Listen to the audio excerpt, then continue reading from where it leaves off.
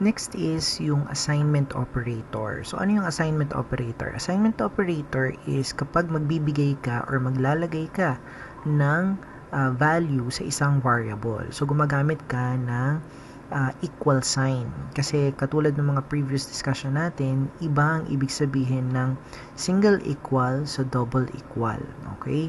Ang double equal ay ginagamit para sa equality sign at ang single equal ay ginagamit naman para mag-assign ng value sa isang variable. So, gamitin natin ang assignment operator. So, for example, magde-declare tayo ng variable int a and variable b. So, meron tayong dalawang variables. Mag-assign tayo ng value sa ating variable a.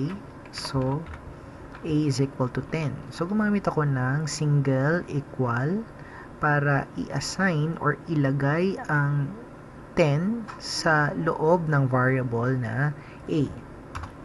Next is b is equal to 4. So, ina-assign natin ang value ng 4 sa loob ng variable b. So, try natin na mag-perform ng mga arithmetic operations katulad ng addition, subtraction, multiplication, division, and modulus division sa mga ito. Okay? So, mag-cout tayo ng ating A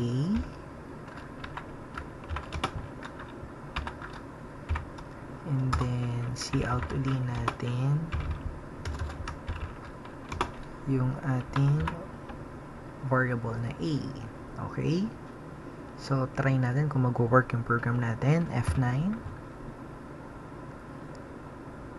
So, yung a natin ay merong laman na 10. So, ibig sabihin, na-i-assign natin yung value ng 10 sa loob ng variable a, kaya na-i-display natin siya dito. Okay? So, yung mga text na nasa loob ng double quotation, those are literals. So, ito mismo yung madi-display sa screen natin. Unlike dito, na kung ano ang laman ng variable natin, yun ang madi-display sa screen natin.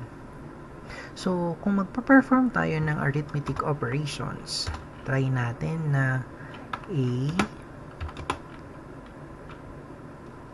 or rather, create tayo ng another variable dito. For example, int sum, int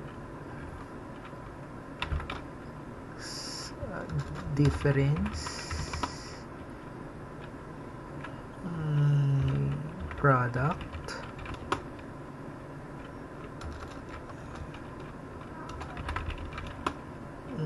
quotient,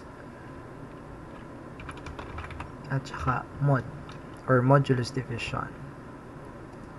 So, sum is equal to a plus b. We have difference is equal to a minus b. Product is equal to a asterisk b. Quotient or na variable a divide b, and modulus division or mod a percent b. Then, isi-out natin yung mga sagot natin. Sum. Okay. And then, gagamit ako dito na end line. Okay. Para ma-display natin sa next line yung sunod na sagot natin para hindi sila dikit-dikit. Copy ko na lang to. So, next natin i-display ay yung difference. Display natin yung diff. Copy uli natin. Display naman natin ng product.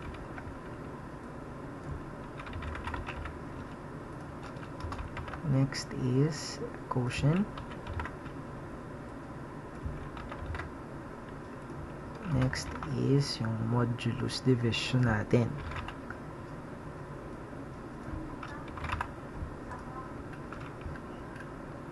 Okay. Then, try nating i-display ang sagot. So, run our program. Press F9. Okay. So, yung sum ng 10 and 4 natin is 14. Difference niya is 6. Ang product niya is 40. Ang quotient natin is 10 divide 4 is 2. And then, yung remainder natin is 2 din. Okay? So, yan yung paggamit natin ng arithmetic operators at saka assignment operator sa ating program.